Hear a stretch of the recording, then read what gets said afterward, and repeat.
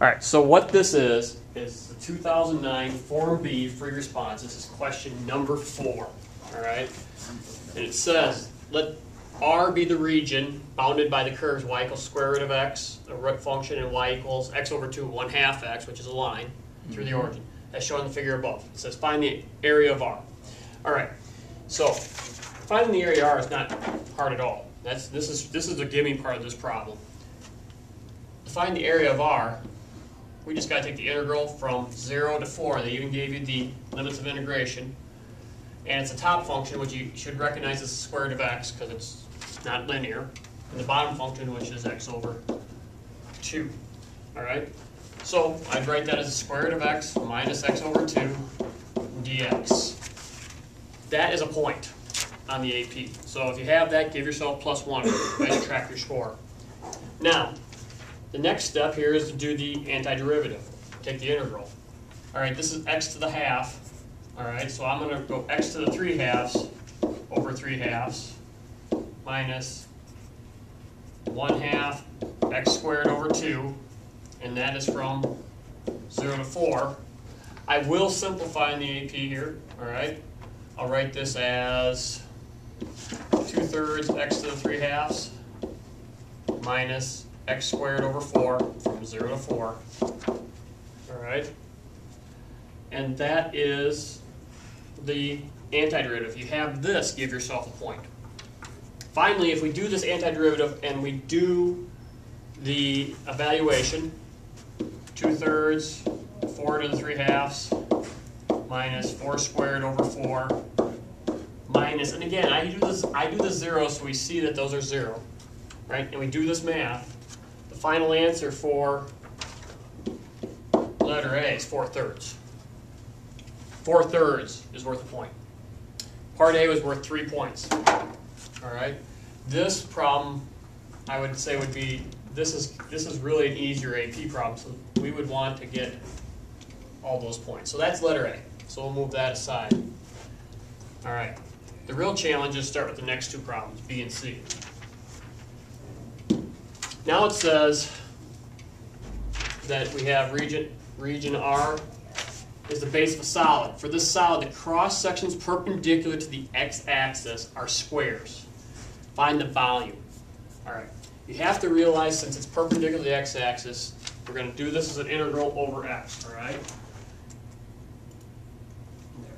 Got rid of the cursor there. So we know volume is going to equal the limit. And since I know the limits of integration this time, I'm going to write them. It's 0 to 4, since it's perpendicular to this axis. All right? And I know it's a of x dx. I always start there. Now, this time it tells you the area is a square, which is L by L. You guys agree? So a square area here. Well, all right, so then I have, and I filled this out personally, I think of it this way. Obviously, L is not something we can integrate, so I have to get it in terms of x. We need to recognize L is this distance right up here between the two curves.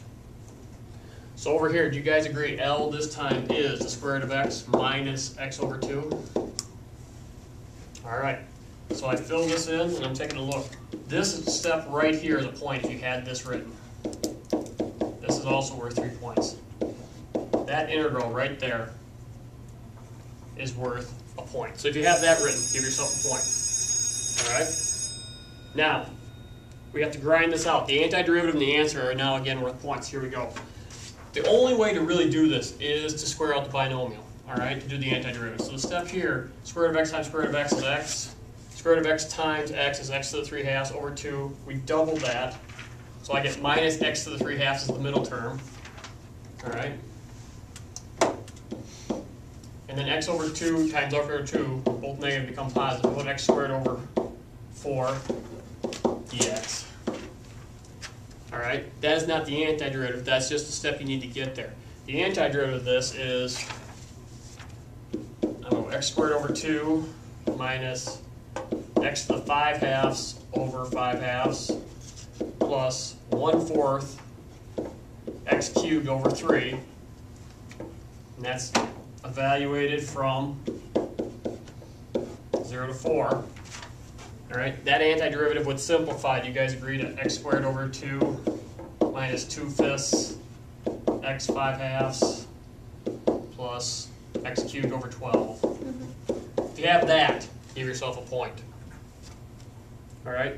Finally, again, if you substitute 4 and 0, all right, 4 squared over 2 minus 2/5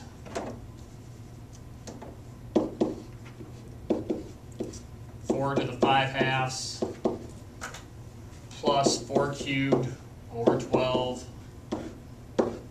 minus 0 plus 0. We check that the zeros actually make 0. We don't make that mistake. And if we do this math, again, remember, when you have a half power, that 4 to the half is 2, and then raised to the 5th, it'll be 32. But you do all this math out, and you should get 8/15. If you have 8/15 as the answer for B, give yourself a point. Would it be minus x to the 3/2 minus x to the 3/2? And then you should have minus 2, or is that my mistake?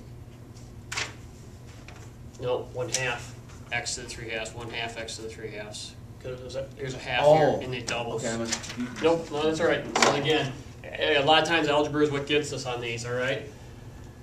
All right, so if I group That this, makes sense. all right, if I group all this, and this is letter B, all right, and I start shrinking it down, I can get it out of our way.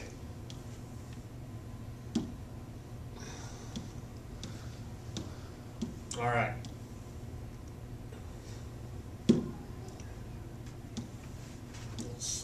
I don't need much room for the last one because it doesn't ask us to solve the last one. So there's that one. All right, so we come all the way back, and I'll get rid of the blue line. That's not. No, okay. It says write but do not evaluate an integral expression for the volume of the solid generated when r is rotated about the horizontal line y equals 2.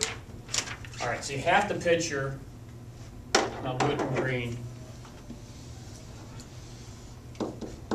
that we're going to rotate this the other way. Now, when it says rotate, what shape are we going to get?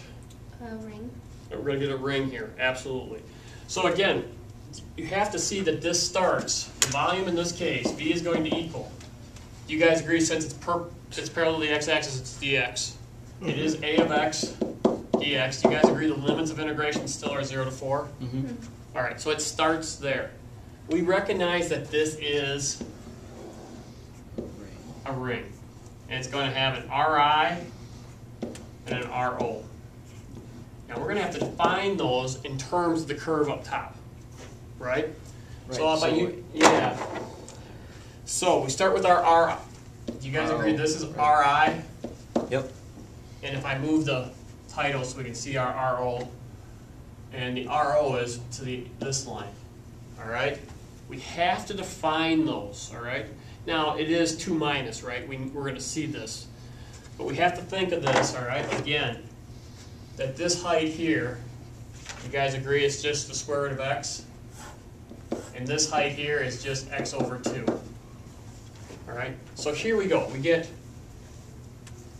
I see that RO is going to become 2 minus x over 2. Do you guys agree? And what's RI? 2 minus the square root of x. Do you guys agree? Mm-hmm. Now, I don't try to do this in one step personally. I say, okay, I know it's 0 to 4. I do know that when I have 2 rings, do you guys agree it's pi RO squared minus pi RI squared dx? All right. Now I will do this all in one big integral and finish. I'll bring the pi out. 0 to 4. All right. RO in this case is 2 minus x over 2. Excuse me for the following announcement. Any high school students who want to participate in the sports marketing Harlem Shake video should report to the palace at this time. Costumes are not required, but if you brought one, bring it. Again, high school students who want to participate in the sports marketing Harlem Shake video, please report to the palace. Thank you. All right. Free advertising. Free advertising. Everybody, take a look. You have to have this integral, and I'm going to put a box around it so we can really look at it. This is worth 3 points total. Let's talk about how they break it up. The limits in the constant, 0 to 4, and pi, is worth a point. even if you screwed everything else up. So if you have a pi and 0 to 4, give yourself a point. The integrant is worth 2, all the rest. All right, so that's worth 3 points total, and that's the way we break it down.